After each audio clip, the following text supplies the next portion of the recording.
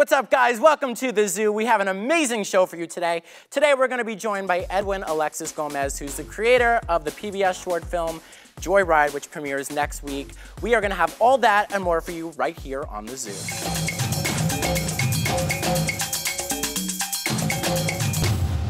What's up, guys? Welcome to the zoo. I'm going to introduce our very sexy panel today. We have Brittany and Bruno. How are you guys doing? Amazing. Guys, so today we're going to be talking about family and working in entertainment. That is today's big deal.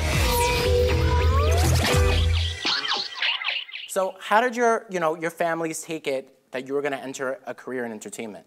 Listen, they had it set out for me already because at the age of 4, my mother had me in dance classes, she had me auditioning, and she pretty much made this path for me.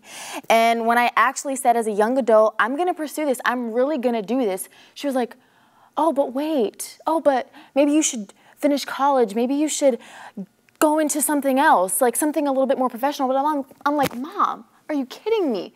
You're the reason why I wanna do this. Right?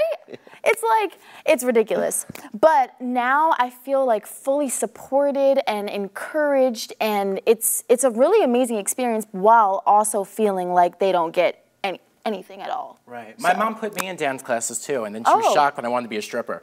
So I don't. Well, there you go. Right? You should see him do the splits. It's pretty impressive. It's extraordinary. I'm learning what how about to do you? splits. How are your splits? My splits need work, but I actually had an opposite experience of you. My dad is, kind of business oriented. He wanted me to go to business school and kind of focus. Like, I did go to college. I followed, my parents raised me and supported me through everything. So I was like, the least I can do is follow their trajectory for me. And so I went to school on the East Coast and I had a great time. But in classes, I was so much more interested in sociology and religion and kind of these ethereal, kind of more thought-provoking things than just accounting and taxes and all, the stuff that maybe was designated for me by my parents. I think, and to your point, when your mom was worried, I think they worry about the financial security and 100%. How you're going to raise a family, and they start thinking ahead because they're in that position. So once I decided, okay, I'm going to do this, which was after college, my dad especially was very hesitant. And now that I've kind of made a life of it, and I'm doing this, and I have a clothing brand, and I'm kind of explored, all my creativity in various ways, my dad's like, hey, why don't you start acting more again? Like, and I'm like, what? I'm like, wait a minute. Because they see the results. That's why. Now you weren't saying that when I got a C- in accounting. You know what I mean? But shout out my accounting teacher, taught me nothing.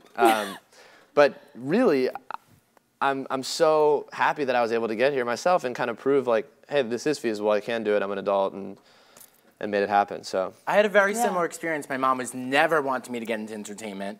And then now that, I've had some minimal successes, now she's like, how much are you getting paid for that? Yeah. You know what I mean? She thinks she's like Dina Lohan. Yeah. She's like counting the checks as they're coming in. And then, I do stand up. So my mom came to see me do stand up in New York City last year. And she goes, are they going to put a spotlight on me?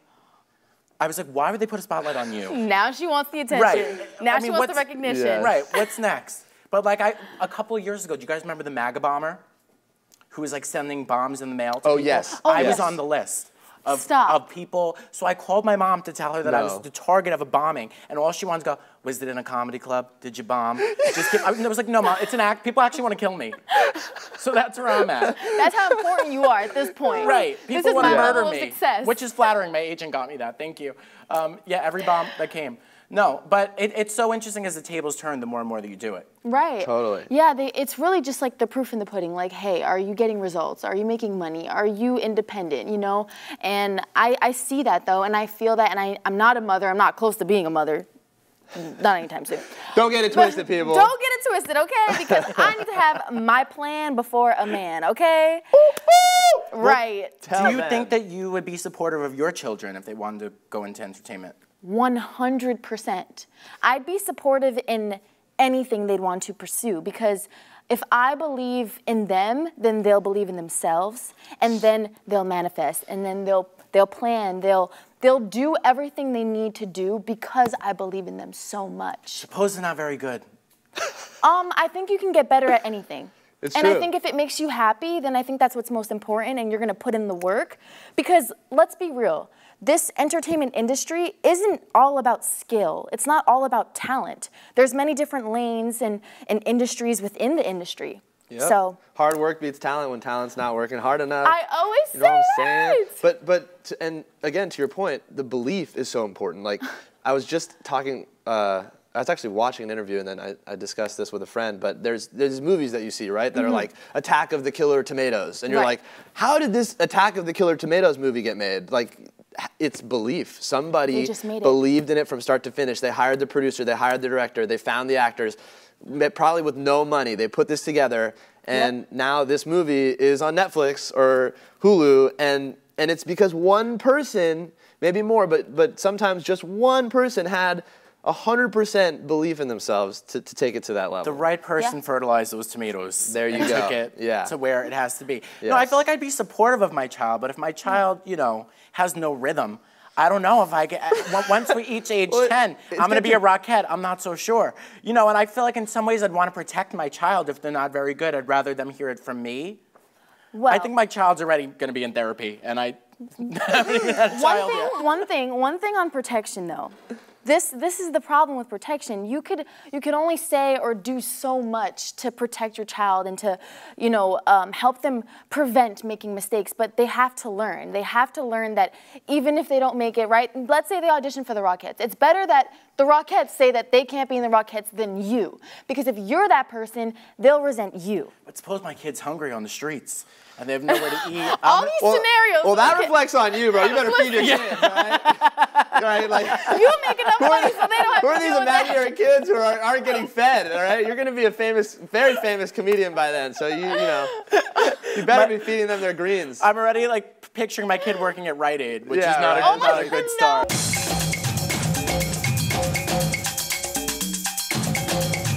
What's up, guys? Welcome back to The Zoo here on LATV. Things are just heating up here. Now, I want everyone to focus their attention on Miss Brittany, who's a new host. Welcome aboard. Yes, she's on the couch. Let's go. I'm She's so already excited. dancing. How does it feel so far? Are you scared? Oh my Happy? God, when I tell you, I was very, very nervous. Everything was sweaty. I was like, huh, like, what am I gonna do? But you know what? I actually got really comfortable in the dressing room when I met him. And I was like, you know what? The format of this show feels so comfortable and vibrant and fun that, like, you know what? Make mistakes, because mistakes are the best. Right. And that's what makes this show. I won't take that personally because I met you 10 minutes before. But so tell us a little bit more about your passions. Who is Brittany? Oh my God, that's such a loaded question. But Brittany is a happy person. Brittany is someone who wants to inspire people to aspire to happiness. I am in love with acting. I love painting. Like, that has been the best way to relieve my stress. It's incredible. I'm now writing, so I actually am writing another short film. I have one to film, and I have one that's already been out. It's a horror film, and that is like passion, dream role, breakout role. Like, I want to be the crazy person in the movie, okay? Scaring your children, yes. Oh, you want to be the villain? I want to be the villain. Do you ever see any Latinas being the villain in a horror film? No. We're these pretty things that, cry and run away. And it's like, no, I want to bother you and kill you. You know?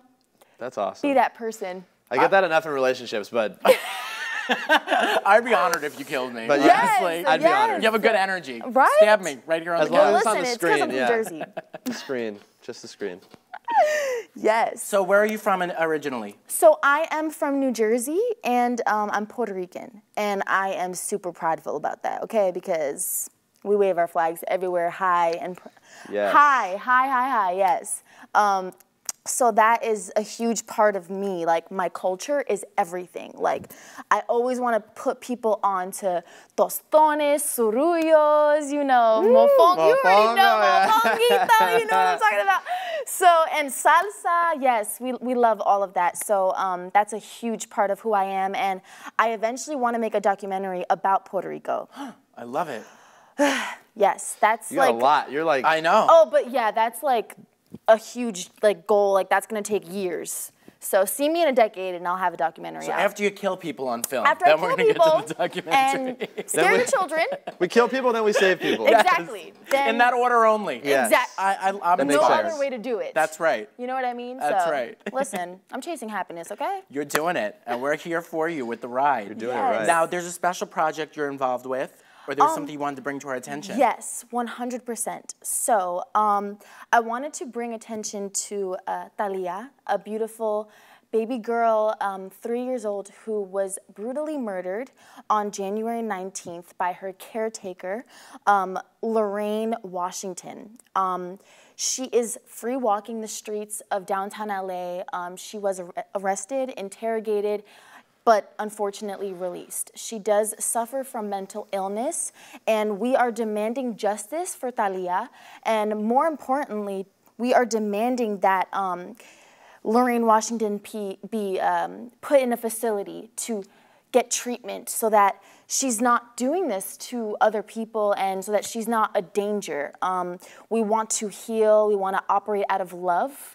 And it's very important to bring awareness to this specifically because this not only represents Lorraine Washington as a person, you know, this is how a system has failed a 3-year-old Black child who is homeless. And it's like if the government, if the system can't protect a child, who else are they going to protect, honestly? And so this has no media coverage, and I actually just found out about this today, and it's How did you find out about it? So there is a woman, her name is Lariah. She's an exquisite person, but she has a nonprofit called Lunch on Me, and she feeds the homeless in Hawaii, in New York, in Los Angeles.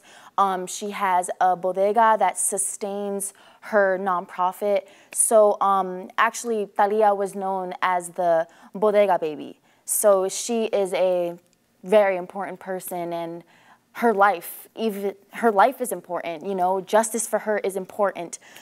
Justice for everyone is important. So, yeah. Why do you think the media hasn't covered this story?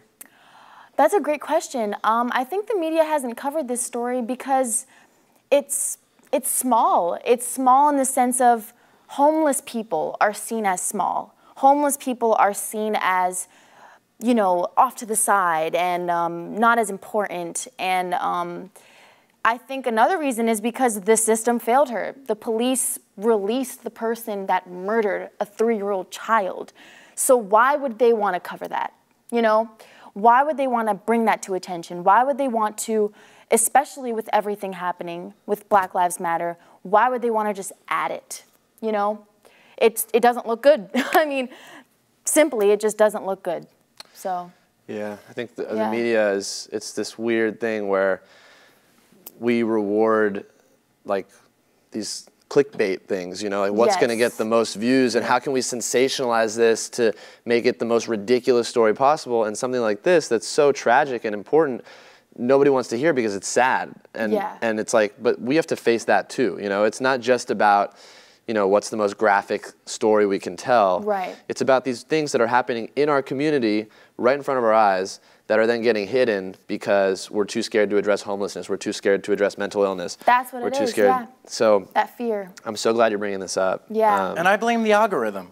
Because I feel like the things that we see, I'd like to see more real news stories and less of Kim Kardashian's butthole. Yeah. But another thing, okay, there's not even an article written about her.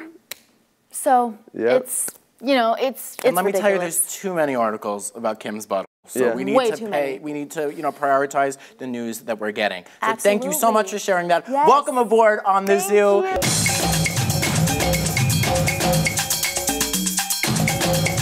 Welcome back to the Zoo, everybody. So we're gonna go into a little bit Manny Perez on Big Dog, but before we dive into that, you know, it's a show about cops, which is very controversial right now, at a time where we're like defunding the police, and not a lot of people feel great about the cops. Yes. So what do you guys think about the future of shows about the police?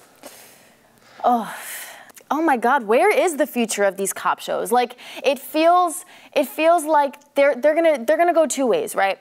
they're gonna start making more storylines that make you empathize more with the cops, or it's going to be a strategy to demonize the cops. I think it's really dependent on what the producers want to tell, what story they want to portray.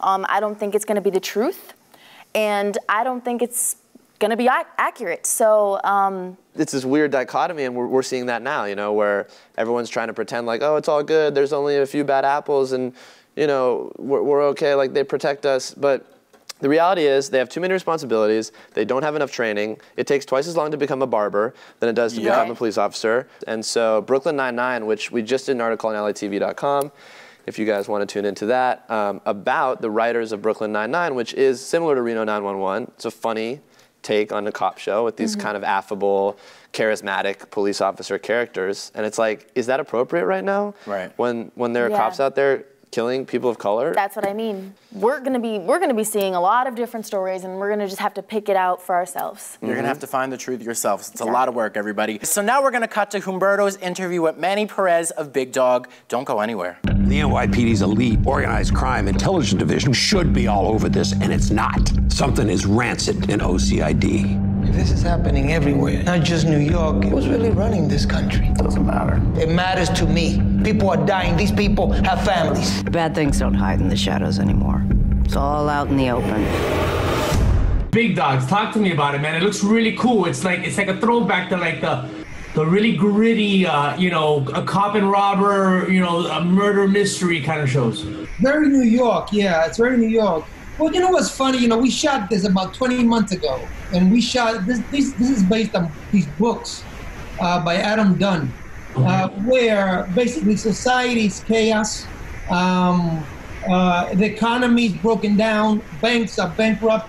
Then you have this undercover cop named Sixto Santiago, Dominican from Washington Heights. That's the part I play, who's trying to find the truth behind all this chaos.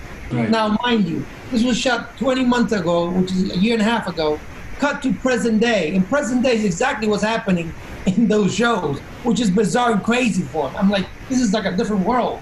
But I was watching some of the trailers, and I can see that, wow, some of the murders are really grisly. Like, you guys really take it kind of like, you know, to a really, a spot that I haven't seen a lot of shows do in a while, you know? So what was the conversation like when you guys were making the show, where people were like, maybe we should hold back, or you guys like, you know, let's just go for it? Yeah, no, the producers wanted to make it real as it gets. They wanted to go back to that, you know, the 70s movies, you know, like reality, Sidney Lumet type of films. When we were shooting, we were afraid of the scenes that we were shooting because it was so real to what happens, you know. But I love that. As an actor, I love that. So I always try to push the envelope, you know, to the next level. Manny, tell us a little bit more about yourself. I hear the New York accent. So you're from the New York area. Tell me a little bit about your background for our viewers. Well, I'm Dominican Republic, born and raised there. Came there when I was 10 years old. Grew up acting, theater, a lot of theater off Broadway. Then I went into major in acting at Marymount Manhattan College. And so I've been doing this theater, independent films, a lot of episodic work. So yeah, that's my background. So how did you get into something like theater, you know, when you got this tough guy accent like you got? Well, dude, that's funny you said that. You know, I always play a bad guy. I always play the thug because of my look. I mean, I look like a bad. But that's a good thing. That's a good thing sometimes. I look like a bad dude. But I always try to find the heart in these guys, in these characters, just to make them human. Because, you know, the baddest dude is still a human guy, has a heart. So I try to aim for the heart in my acting. So since I was a little kid, I come from a family of 11 kids. I was the performer, I was the clown in the family. So I wanted to pursue it and continue this, and that's how I got into acting, is because I love to escape from my everyday life and explore this world of acting, you know?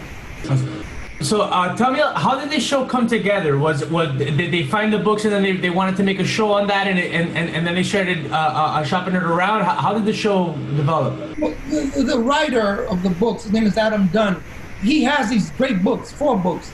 So he shopped it around, and then I guess he found this company to produce it. So they produced it, and then they we're looking for actors. They knew my work. They were looking for a Dominican actor, and me being Dominican, they were aware of my work, and they called me up and said, "Hey, you want to be part of this?" And I'm like, "Well, sure. Let me read the scripts." And I read the first script, and I was like, "Wow, I'm in love with this character." First of all, it's rare. It's really rare to find Latino roles where you have the lead, especially if you're Dominican. I mean, Dominican don't exist in white America. They don't know what Dominican is. Dominican to them is Sammy Sosa, and that's it. Yeah. So it's so to me, it's like it was a great opportunity to be part of this amazing ensemble. You know, we have also in it Michael Richardson, which is Liam Nielsen's son. Michael Rabe, Brett Cullen is also in it, an amazing actor. So it's a pretty great cast, you know. Who are the bad guys in this show? Everyone in the show is the bad guy. They also have this whole European side to it. These European bad dudes that come through, Russians, Lebanese. It's a whole mix of what, you know, makes a gritty, dirty show.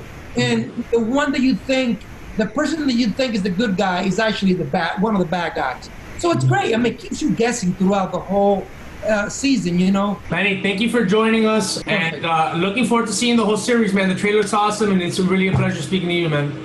Thank you so much, brother. Take care. Take it easy, Manny.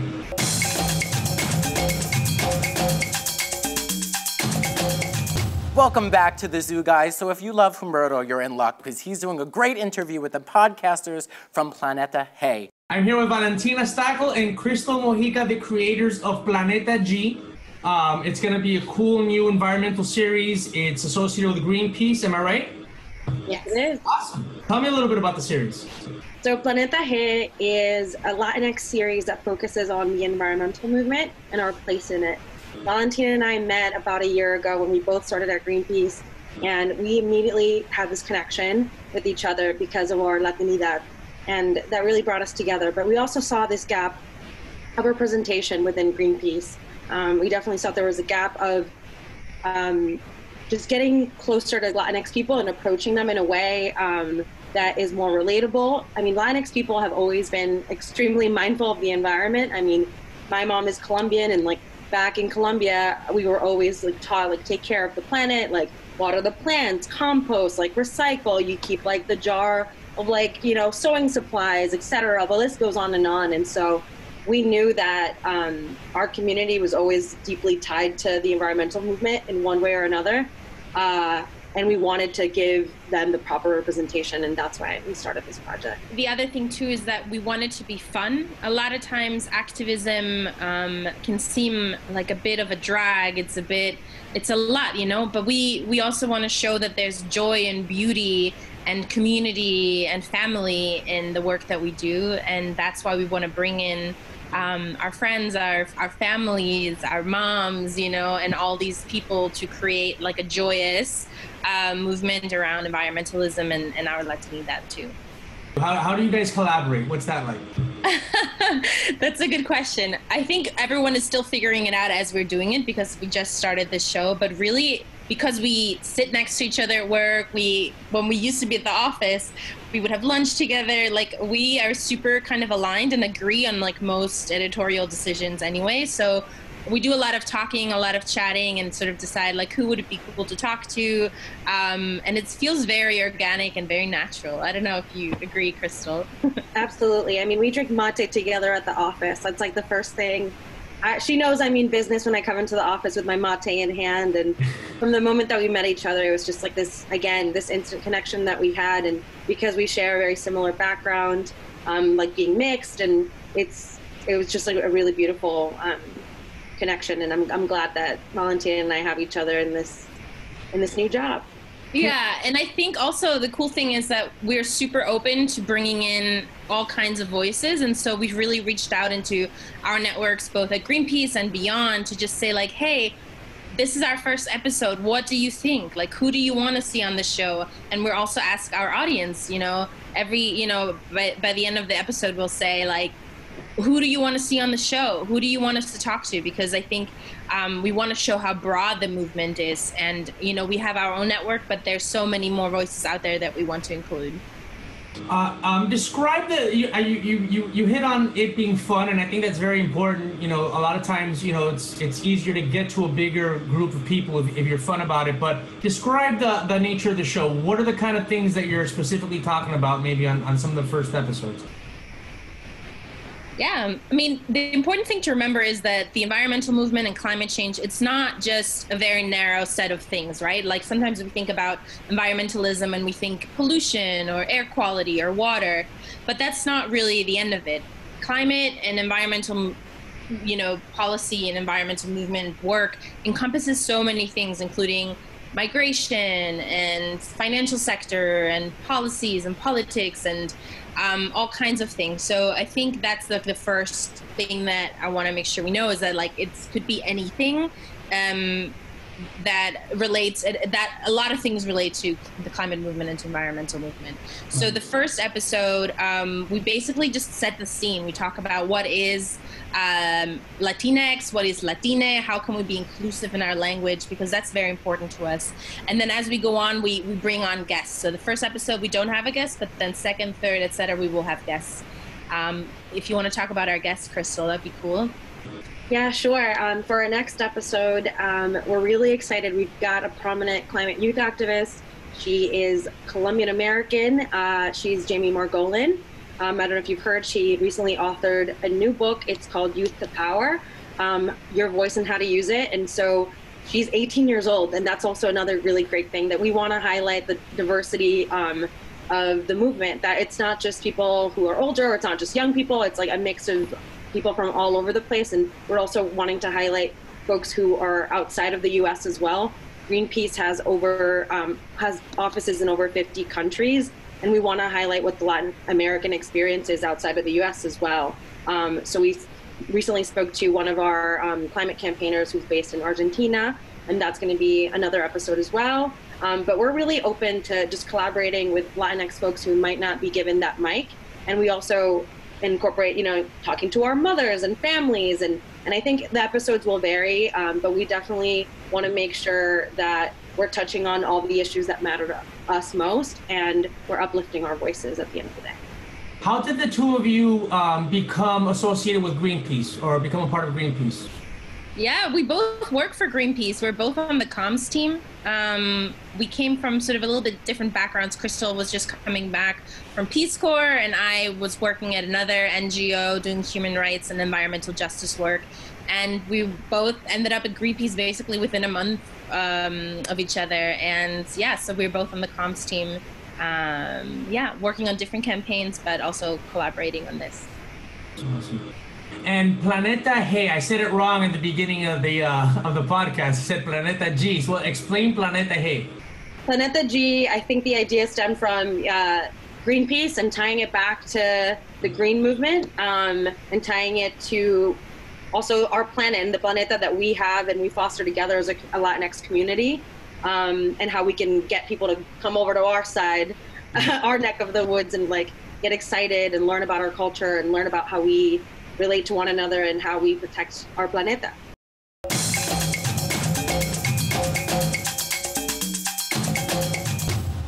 We still have time to go back. Ugh. This is basically Viejita Purgatorio. We don't have much time left with her.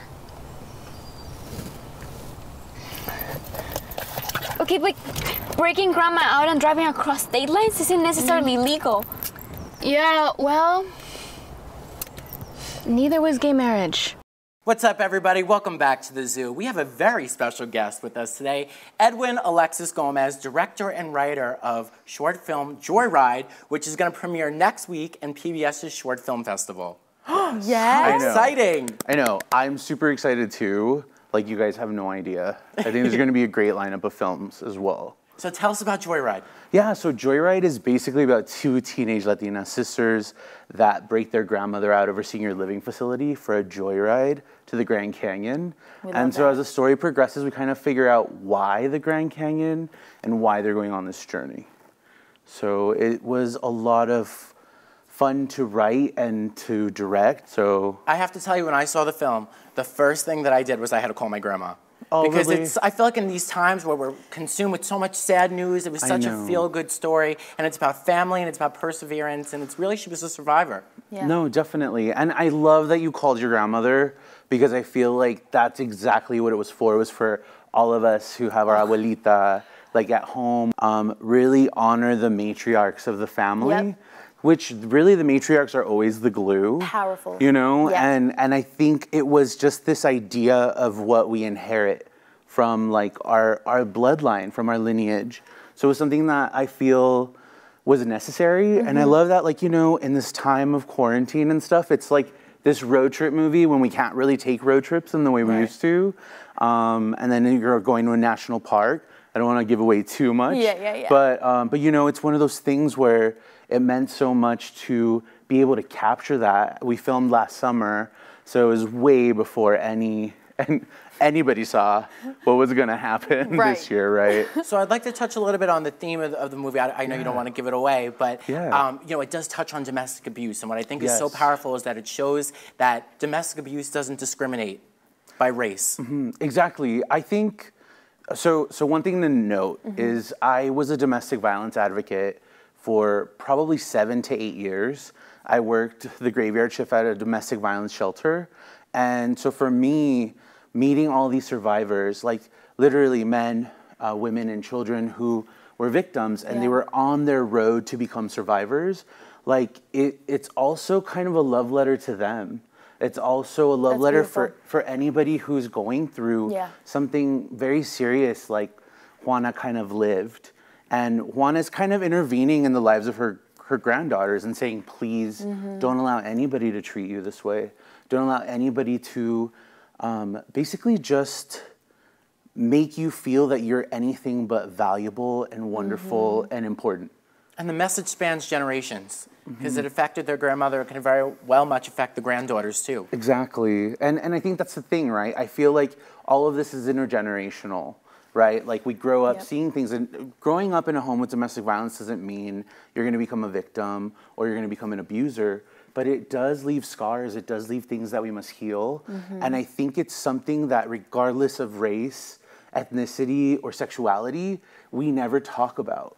Like we never talk about these things with our families. We never learn this in school. We never learn how we should be treated, how love should feel or be. Right. You know, so it was really important to kind of showcase that in this film, but also to showcase this as Latin Americans, you know, I feel like regardless of if it's your father, your mother, your grandfather, your grandmother, we come from a similar history, a history that has a lot of violence. Even if it's not in the home, it's literally governmental, right? It's a civil war. So I think for me, all of those scars we need to kind of speak about in order to genuinely heal and move forward from. We need to confront them. Exactly. We need to forgive those people. Exactly. And that's the thing. There's this moment where, in a way, the action Juana takes alleviates everything. Right. From even her husband. Yeah. You know? She concealed it for so long. Yes, exactly. And there's so many layers. And so I do have a feature version of it that goes really in depth. Obviously, we have one whole generation, right, that's missing, which is the sister's mom, Juana's daughter. And I'm very interested in her. Yeah. Because she seems like a force. She seems like a disruptor. Oh, no, totally. She gave those girls the confidence to break their grandma out of the home. And you know they didn't want to get in trouble. Right. You know what I love though? I love the fact that Juana was like the star of the senior citizen home. Like she was like winning bingo. All the ladies around her bingo. They were counting her chips. Okay, yes. let me just. Exactly. I love that. She had the floor. She was like, "These are my grandkids, and I'm leaving," which I loved.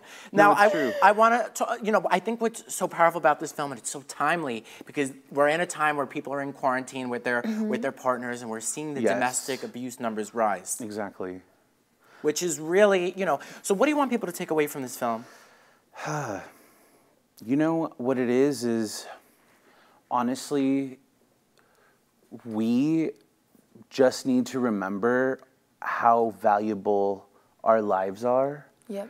And I say that it's so multi-layered right now when I say that. I mean, it's as simple as like, and I know that it's become a political thing, but it's as simple as wearing a mask, right?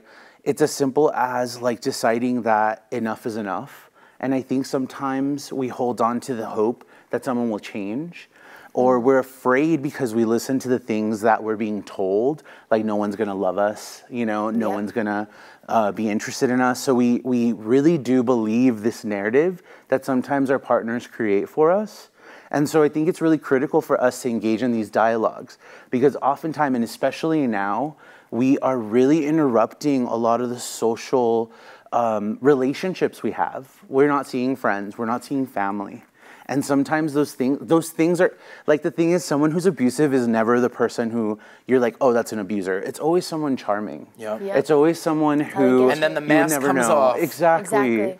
And then you're just like, oh my God, like what's happening? And I think that that's something that we all must look at. And so if I could give any advice, if I could say anything for anybody who maybe watches the film and feels that they're in a similar situation that Juana describes, I would say to really safety plan and think about the things that you can do to protect yourself.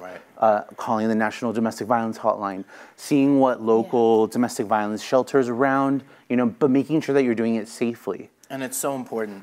I love it. Thank you.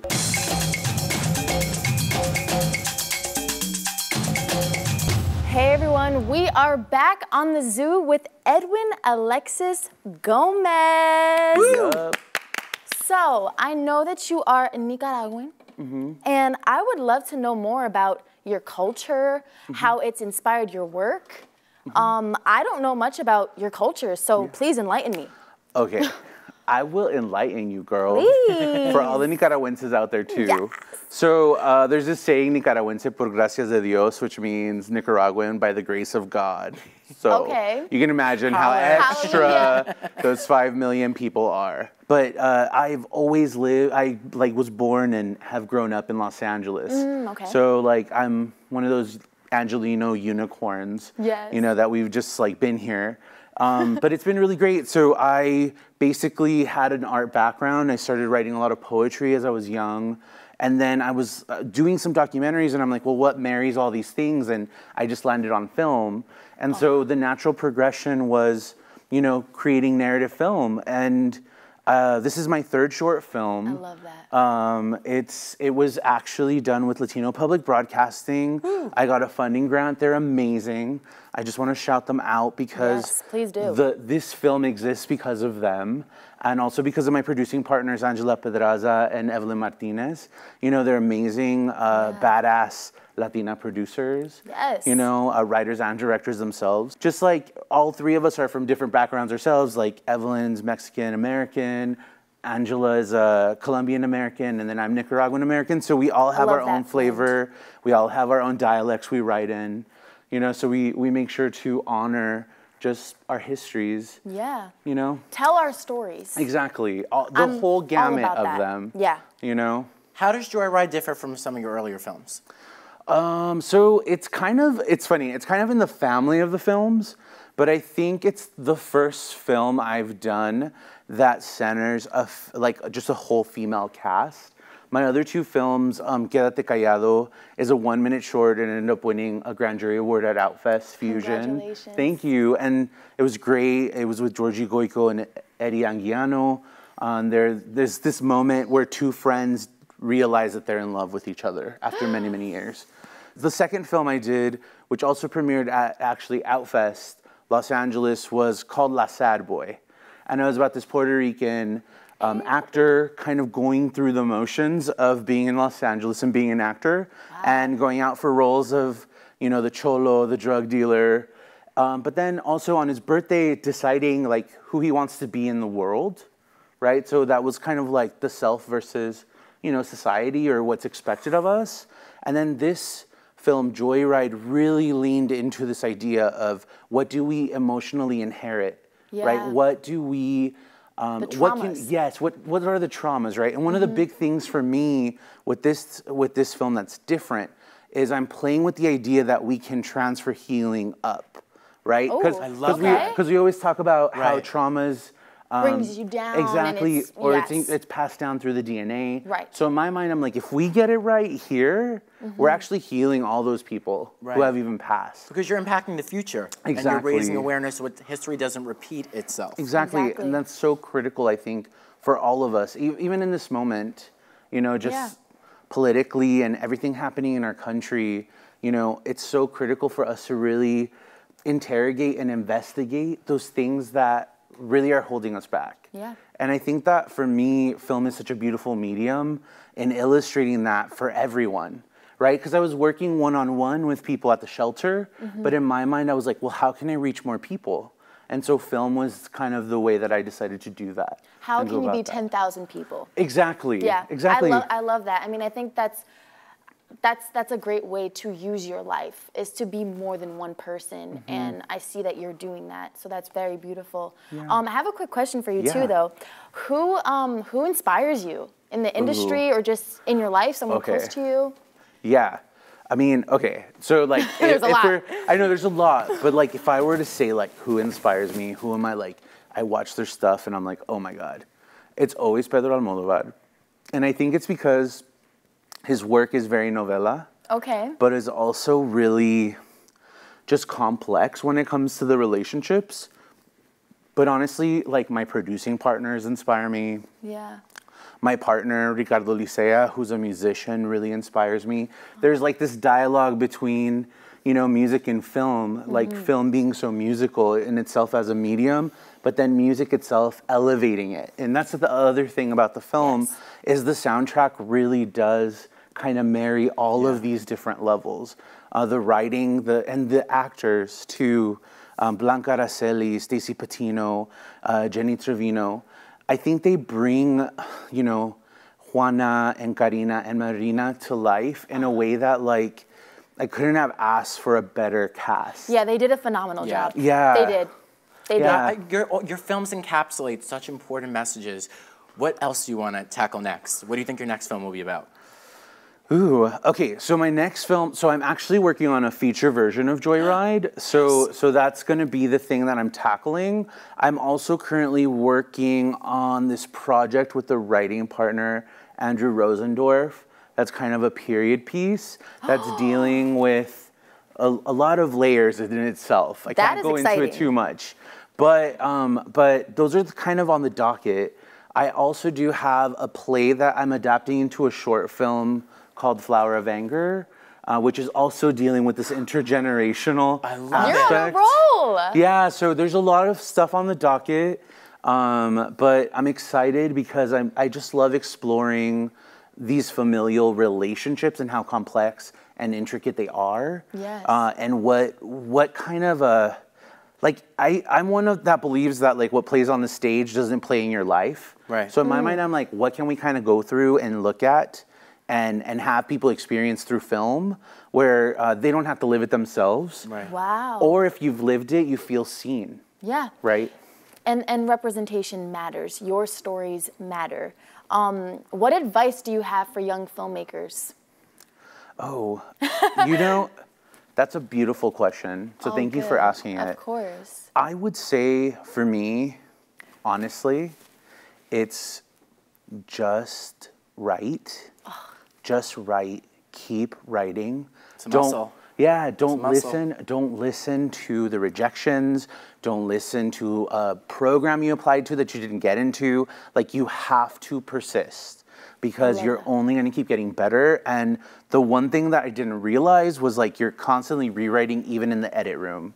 So just know that you just have to fall in love with the process. I love it. Thank you so much for sharing your light with us, and your films inspire people, which is so important. And thank you for amplifying these voices through your art. Thank you so much to Edwin Alexis Gomez for being here today. Thank you Joyride premieres in PBS's Short Film Festival on Monday. Voting opens on Monday as well. Thank you, Brittany, for being here. And thank you to all of you. You are watching The Zoo on LATV. We'll see you soon.